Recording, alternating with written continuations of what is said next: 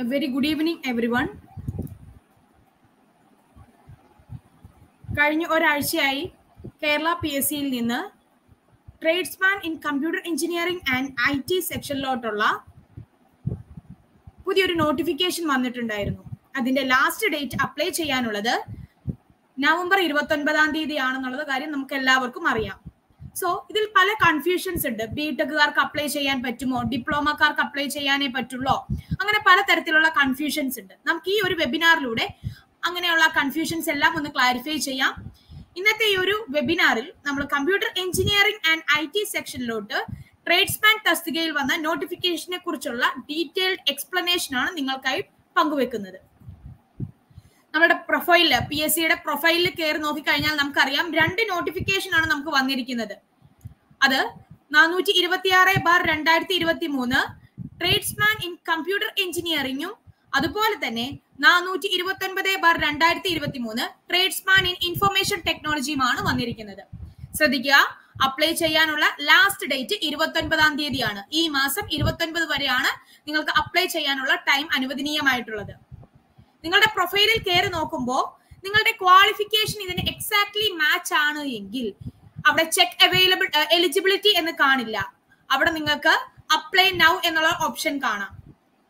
ആ apply now എന്നുള്ള ഓപ്ഷനിൽ ക്ലിക്ക് ചെയ്ത് നിങ്ങൾക്ക് ഈ ഒരു തസ്തികയിലോട്ട് അപ്ലൈ ചെയ്യാൻ സാധിക്കുന്നതാണ്. എന്നാൽ നിങ്ങളുടെ ക്വാളിഫിക്കേഷൻ ഇതിന് മാച്ച് അല്ല എങ്കിൽ നമുക്ക് അവിടെ എലിജിബിലിറ്റി ചെക്ക് ചെയ്യാൻ പറ്റും.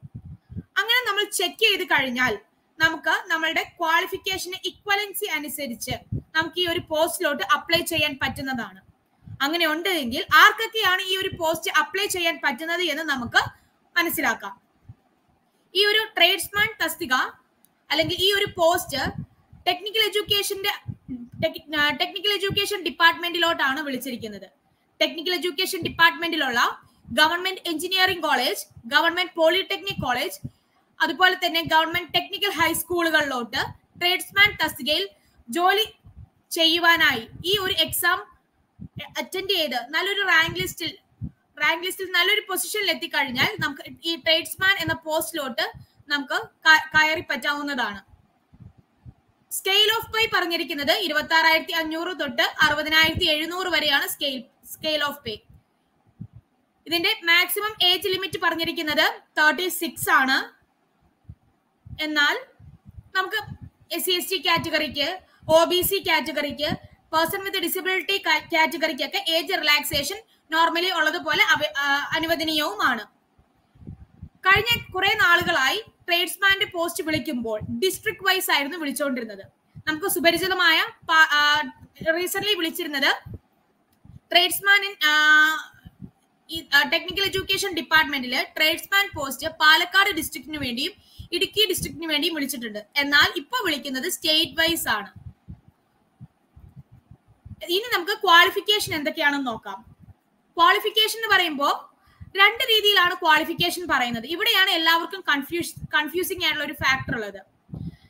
ഇവിടെ ടെക്നിക്കൽ ഹൈസ്കൂളിൽ, അതായത് THSCയിൽ നിന്ന് പാസ്സായിട്ട് വന്ന technical high school living certificate available ആയിട്ടുള്ള ഒരാൾക്ക് നമുക്ക് ഈ ഒരു കോഴ്സ് അല്ലെങ്കിൽ ഈ ഒരു പോസ്റ്റിലോട് ഡയറക്ട്ലി അപ്ലൈ ചെയ്യാൻ പറ്റുന്നതാണ്.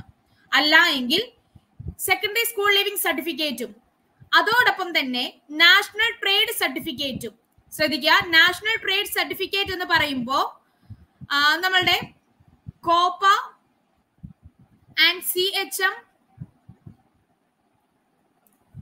CHNM പോസ്റ്റുകളിലോട്ട് ഈ 2 കോഴ്സുകൾ കഴിഞ്ഞവർക്കും ഈ ഒരു തസ്തികയിലോട്ട് അപ്ലൈ ചെയ്യാം. മാത്രവുമല്ല നമ്മളുടെ ഇതേ ഡിസിപ്ലിനറിയിൽ തന്നെ, അതായത് കമ്പ്യൂട്ടർ എഞ്ചിനീയറിംഗിലോ അല്ലെങ്കിൽ ഇൻഫർമേഷൻ ടെക്നോളജിയിലോ ഡിപ്ലോമ എടുത്ത കുട്ടികൾക്കും അതുപോലെ തന്നെ ബിടെക് ക്വാളിഫൈഡ് ആയിട്ടുള്ളവർക്കും ഈ ഒരു പോസ്റ്റിലോട്ട് അപ്ലൈ ചെയ്യാവുന്നതാണ്. Pass in Kerala government certificates in engineering examination in the appropriate trade. ഇവിടെ അപ്രോപ്രിയേറ്റ് ട്രേഡ് എന്ന് ഉദ്ദേശിക്കുന്നത് കമ്പ്യൂട്ടർ എഞ്ചിനീയറിംഗ് ആൻഡ് ഇൻഫർമേഷൻ ടെക്നോളജിയാണ്. ഈ 2 തസ്തികയിൽ ഏതെങ്കിലും ഒരെണ്ണത്തിൽ നിങ്ങൾ ക്വാളിഫൈഡ് ആണ് എങ്കിൽ അതിന് ഇക്വലൻസി അവൈലബിൾ ആണ്. അതുകൊണ്ട് തന്നെ നിങ്ങൾക്ക് ഇതിന്റെ ഈ ഒരു ട്രേഡ്സ്മാൻ ഇൻ കമ്പ്യൂട്ടർ എഞ്ചിനീയറിംഗിലും അതുപോലെ തന്നെ ട്രേഡ്സ്മാൻ ഇൻ ഇൻഫർമേഷൻ ടെക്നോളജിക്കും അപ്ലൈ ചെയ്യാവുന്നതാണ്. നിങ്ങളുടെ എലിജിബിലിറ്റി നിങ്ങൾ ചെക്ക് ചെയ്യുമ്പോൾ നമുക്കറിയാം ഇങ്ങനെ 4 ഓപ്ഷൻസ് ആയിരിക്കും അവൈലബിൾ ആയിട്ട് വരുന്നത്. നിങ്ങൾക്ക് SSLC ക്വാളിഫൈഡ് ആണ് എങ്കിൽ അതോടൊപ്പം തന്നെ നിങ്ങൾ NTC സർട്ടിഫിക്കറ്റ് അവൈലബിൾ ആണോ എന്ന് നോക്കുക.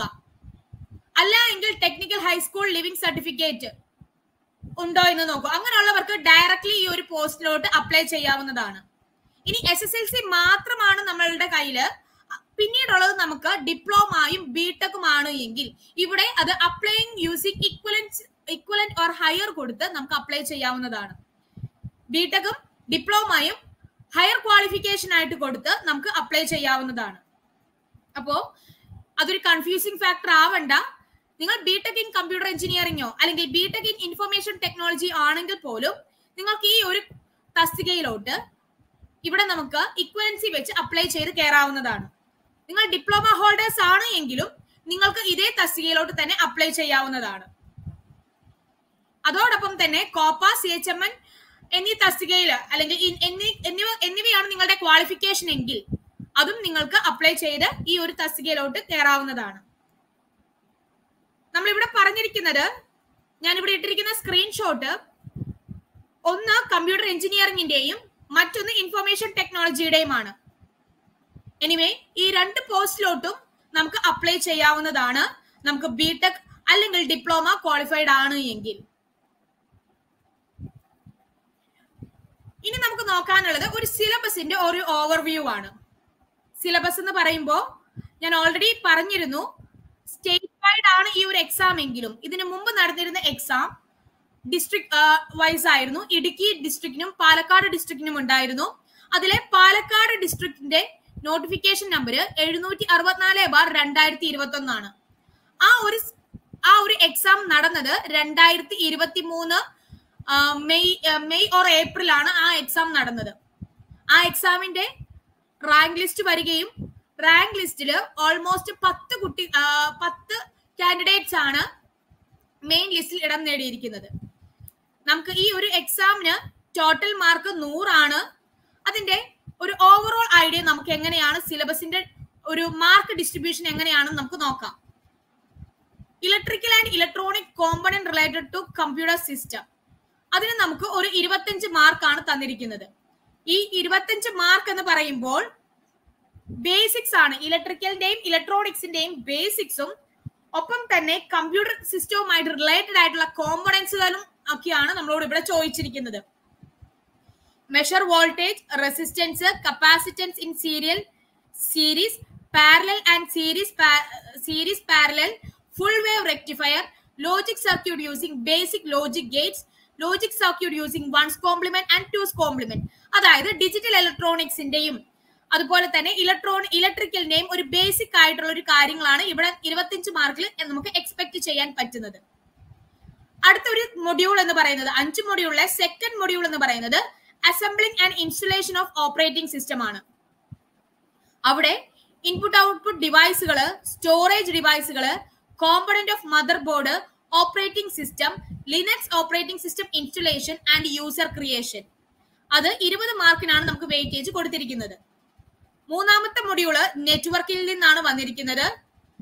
നെറ്റ്വർക്ക് കേബിളുകള്, അവിടുത്തെ പ്രോട്ടോകോളുകൾ, IP അഡ്രസ് എന്താണ്, സബ്നെറ്റിംഗ് കോൺസെപ്റ്റ് എന്താണ്, ഇന്റർനെറ്റ് കണക്ടിവിറ്റി എങ്ങനെയാണ്, കമ്പ്യൂട്ടർ നെറ്റ്വർക്കിനെ കുറിച്ചൊരു concept, network ഡിവൈസുകളായ router, switch, wifi access point, ഇതൊക്കെ നമുക്ക് കമ്പ്യൂട്ടർ നെറ്റ്വർക്കിൽ നോക്കാനായിട്ടുണ്ട്. അതുകൂടാതെ തന്നെ basic Linux command four നെറ്റ്വർക്കിങ്ങിന് use ചെയ്യുന്ന ബേസിക് ലിനക്സ് കമാൻഡുകളും നമുക്ക് പഠിക്കാനായിട്ടുണ്ട്. അതും നമുക്ക് 20 മാർക്കിൽ പ്രതീക്ഷിക്കാവുന്നതാണ്. നാലാമത്തെ മൊഡ്യൂളായിട്ട് HTML, PHP, VB സ്ക്രിപ്റ്റ് ആണ്. അതായത് ഒരു വെബ് ടെക്നോളജി മൊഡ്യൂൾ അല്ലെങ്കിൽ ആ ഒരു സബ്ജക്റ്റിനെ കവർ ചെയ്തിട്ട് ബേസിക് ടാഗുകൾ, ഫോർമാറ്റിംഗ് ടാഗുകൾ, forms in HTML, embedded VB script in HTML, Java script, document object model, ഇവയെ കുറിച്ചാണ് നമുക്ക് പഠിക്കാനായിട്ടുള്ളത്. അതും ഒരു 25 മാർക്കിലാണ് തന്നിരിക്കുന്നത്. ലാസ്റ്റ് മൊഡ്യൂൾ ആയിട്ട് പ്രിന്റർ ആണ്. Component of laser printer, multi function printer, 10 മാർക്കിന്. ഇത് നമുക്ക് 2023 നടന്ന ഒരു എക്സാമിന്റെ സിലബസ് ആണ്.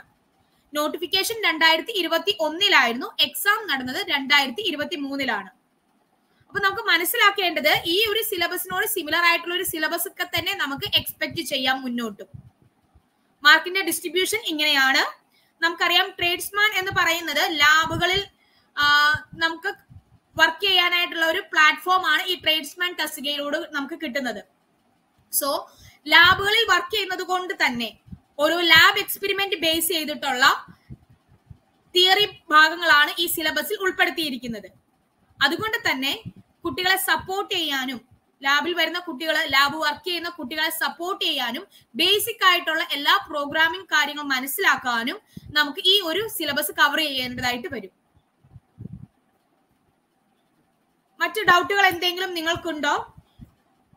MCAക്കാർക്ക് അപ്ലൈ ചെയ്യാനായിട്ട് പറ്റുന്നതല്ല. കാരണം ഇക്വലൻസി വെച്ചിട്ട് ബാക്കി ഇപ്പം ഈ ട്രേഡ്സ്മാൻ എന്ന് പറയുന്ന ഈ ഒരു പോസ്റ്റ് പല ട്രേഡുകൾക്ക് വിളിച്ചിട്ടുണ്ട്. Fitting, surveying, plumbing, computer engineering, electronics, electrical, information technology ഒക്കെ വിളിച്ചിട്ടുണ്ട്. അപ്പം അതില് നമ്മളുടെ നോട്ടിഫിക്കേഷൻ നോക്കിയാൽ അറിയാം, അവിടെയൊക്കെ അവരൊരു ഇക്വലൻസി സർട്ടിഫിക്കറ്റ് പ്രൊവൈഡ് ചെയ്തിട്ടുണ്ട്. അല്ലെങ്കിൽ ഏതൊക്കെ കോഴ്സുകളാണ് ഇവിടെ ഇക്വലന്റ് ആയിട്ടുള്ളത് എന്ന് പറയുന്നുണ്ട്. അപ്പൊ എസ്പെഷ്യലി കമ്പ്യൂട്ടറിന്റെ മാത്രമാണ് ആ നോട്ടിഫിക്കേഷനിൽ ലിങ്ക് പ്രൊവൈഡ് ചെയ്യാത്തത്. കമ്പ്യൂട്ടറിന്റെയും ഇൻഫർമേഷൻ ടെക്നോളജിയുടെയും ബാക്കിയുള്ള എല്ലാ ട്രേഡ്സ്മാന്റെ തസ്തികയുടെയും അവര് ഇക്വലന്റ് ആയിട്ടുള്ള കോഴ്സുകൾ ആ ലിങ്കിൽ പ്രൊവൈഡ് ചെയ്തിട്ടുണ്ട്. ഫോർ എക്സാമ്പിൾ ഫിറ്റിംഗ് ഒക്കെ പറയുമ്പോൾ മെക്കാനിക്കൽ എഞ്ചിനീയറിംഗുമായിട്ട് അല്ലെങ്കിൽ ബിടെക് ഇൻ മെക്കാനിക്കൽ എഞ്ചിനീയറിംഗ് ഉള്ളവർക്ക് ആ ഒരു കോഴ്സ് അപ്ലൈ ചെയ്യാൻ പറ്റും. അല്ലെങ്കിൽ കോഴ്സ് മീൻസ് ആ ഒരു പോസ്റ്റിലോട്ട് അപ്ലൈ ചെയ്യാൻ പറ്റും. സർവേയിങ്ങിന് ബിടെക് ഇൻ സിവിൽ എഞ്ചിനീയറുകാർക്ക് ഈ ഒരു പോസ്റ്റിലോട്ട് അപ്ലൈ ചെയ്യാൻ പറ്റും. അപ്പോൾ നമുക്ക് മനസ്സിലാക്കേണ്ടത് ബിടെക്കുകാർക്കും ഡിപ്ലോമക്കാർക്കും അപ്ലൈ ചെയ്യാൻ പറ്റും. MCAയുടെ അങ്ങനെ ഒരു equivalency may be BTech in computer സയൻസും MCAയും ഇക്വലന്റ് ആണ് എങ്കിൽ MCAക്കാർക്കും അപ്ലൈ ചെയ്യാം. പക്ഷെ എനിക്ക് തോന്നുന്നു അങ്ങനെ ഒരു ഇക്വലൻസി അവൈലബിൾ അല്ല. ബിടെക്കും MCAയും തമ്മിൽ അങ്ങനെ ഒരു ഇക്വലൻസി അവൈലബിൾ അല്ല എന്ന് തോന്നുന്നു. അങ്ങനെ ഉണ്ട് എങ്കിലും MCAക്കാർക്ക് ഇത് അപ്ലൈ ചെയ്യാൻ പറ്റുന്നതല്ല. മറ്റെന്തെങ്കിലും ഡൗട്ടുകളും കാര്യങ്ങളും ഉണ്ട് എങ്കിൽ ഡിസ്കസ് ചെയ്തോളൂ. എന്തെങ്കിലും ഉണ്ടെങ്കിൽ കമന്റ് ചെയ്തോളൂ. ക്വാളിഫിക്കേഷൻ നമ്മൾ ഓൾറെഡി ഇവിടെ പറഞ്ഞിട്ടുണ്ട്. ഇതാണ് നമ്മളുടെ ക്വാളിഫിക്കേഷനിലാണ് എല്ലാവർക്കും ഡൗട്ട് ഉള്ളത്. എത്രയും പെട്ടെന്ന് തന്നെ ഇത് ഈ ഒരു പറഞ്ഞിരിക്കുന്ന ക്വാളിഫിക്കേഷൻ നിങ്ങൾക്ക് അവൈലബിൾ ആണ്, നിങ്ങളുടെ കയ്യിൽ ഈ ഒരു ക്വാളിഫിക്കേഷൻ ഉണ്ട് എങ്കിൽ എത്രയും പെട്ടെന്ന് തന്നെ അപ്ലൈ ചെയ്യുക. ലാസ്റ്റ് ഡേറ്റ് 29th November 2023 ആണ്. മറ്റെന്തെങ്കിലും ഡൗട്ടുകൾ ഉണ്ട് എങ്കിൽ കമന്റ് ചെയ്തോളുക.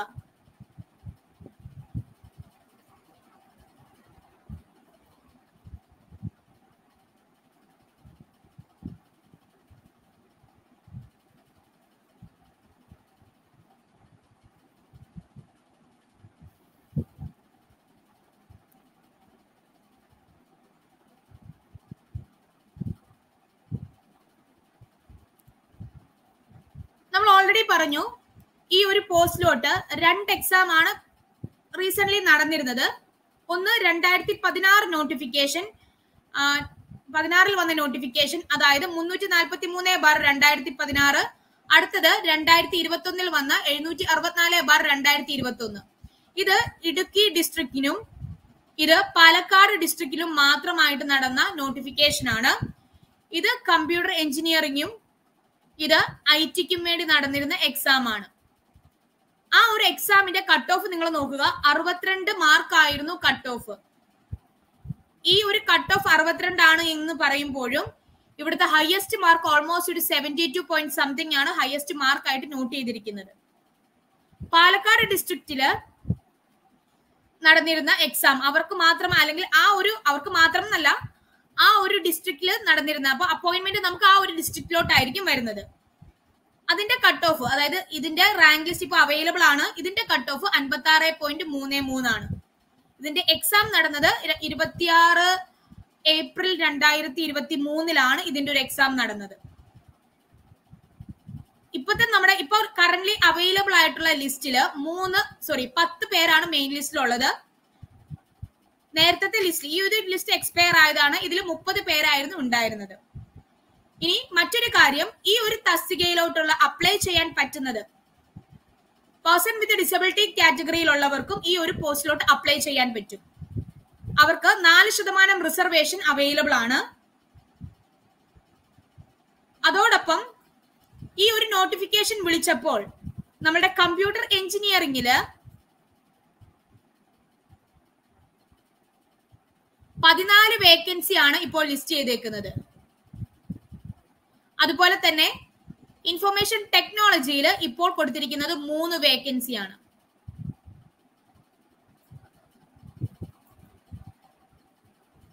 അപ്പോ എത്രയും പെട്ടെന്ന് തന്നെ ഈ ഒരു ക്വാളിഫിക്കേഷൻ മീറ്റ് ചെയ്തവർ, ഈ പറഞ്ഞിരിക്കുന്ന ക്വാളിഫിക്കേഷൻ മീറ്റ് ചെയ്തവര് എത്രയും പെട്ടെന്ന് തന്നെ ഈ ഒരു പോസ്റ്റിന് അപ്ലൈ ചെയ്യുക.